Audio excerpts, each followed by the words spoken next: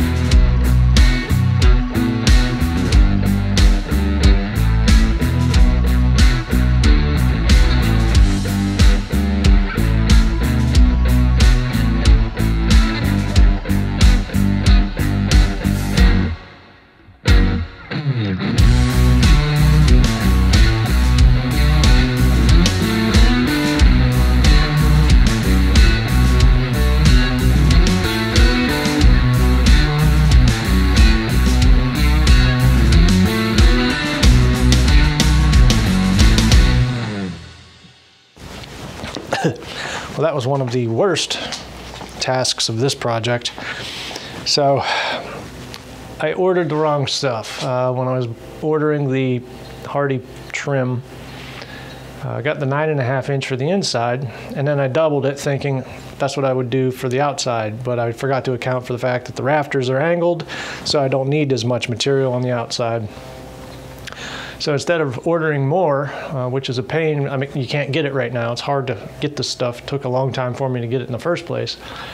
So I just decided with the stuff I over-ordered, I'd rip it down to the correct width, but I don't have a saw blade for that, and they're like $70 or $80, and I only needed to make like 4 cuts. So I ended up using a 4.5 inch angle grinder, diamond cutting, you know, concrete blade. And it worked, but man, that was a job. And this dust is horrible. You don't want to breathe this. You got to wear a respirator. The silica dust is bad juju. So I got it done. No more of that business. I just got to put up these 3.5-ish pieces on this outside of this beam, and this part will be finished. Then I'll caulk it and paint it in the next couple days and start strapping the ceiling. But whew, glad that's over with.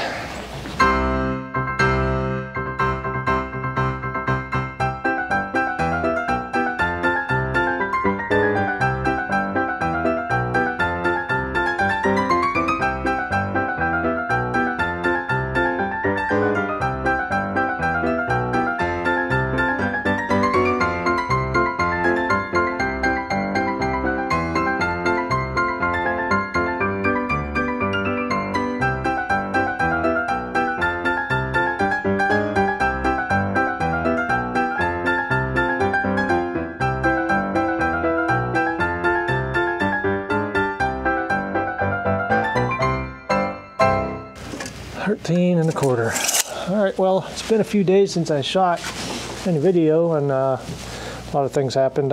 My camera finally died, so I had to replace it, and the weather has kind of changed. So instead of my nice sunny days that I was hoping for, I had those, but I didn't get this done. Now we're back to 37 degrees for the next few days, and then next week we're going to get a little nicer again, so maybe I can pick this back up. But I'm trying to finish this strapping here on the front porch, get ready to do our ceiling soffit. So I got the rest of this row, or this last row here, and then I'm going to finish that up today.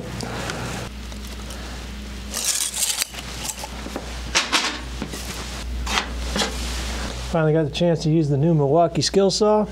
Man, this thing is probably the best circular saw I've ever used, and that's saying something because I've used a lot of them. Check this out.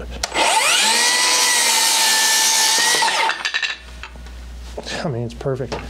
It's so much easier with the blade on the left side where I can see it, and it's just awesome.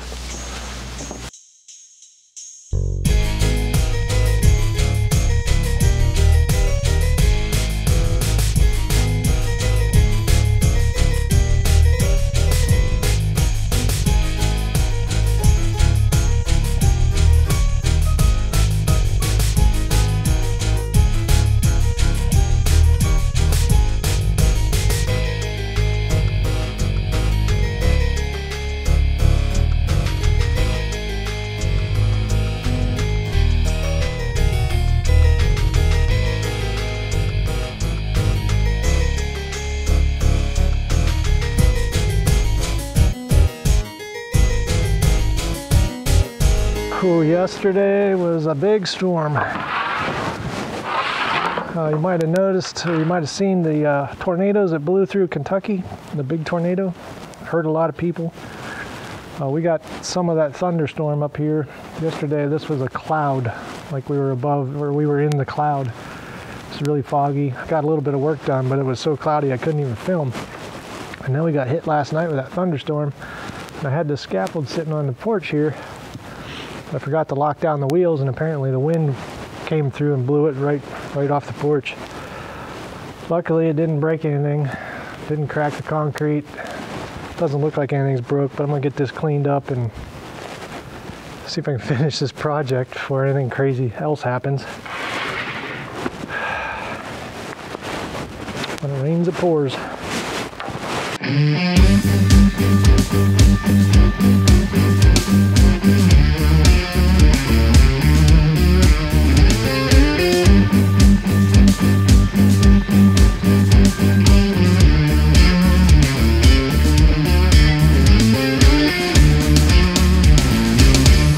So since the strapping is done, I'm going to move on to putting the blocking in for the ceiling fans. And if you've never done this or you don't know how, then I'll show you what I'm doing.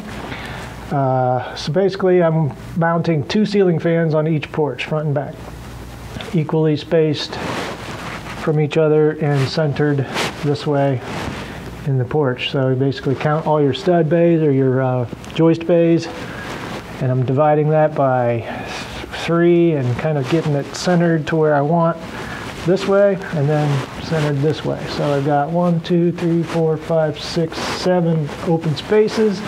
Come in 3, come in 3. Here's my center. So I'm going to center it in here.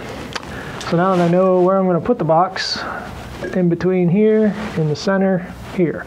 So I need to run a 2x4 at the right height to have this sit at the right place. I'm using a regular ceiling fan box that's 1.5 inches deep, and we need it to sit down below the strapping 1 inch because the soffit ceiling material is going to take up that inch, and we want that to be flush with the surface of the ceiling.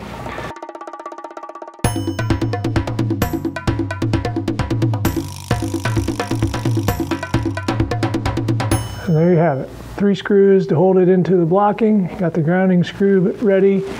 Got the cable clamp mounted. So now all we got to do is pull wire in it, hook up the fan. And just used 4 3-inch construction screws. That's not going anywhere.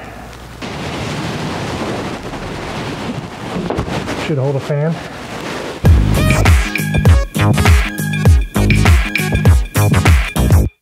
got that floodlight. Got the fan box. Got another fan box.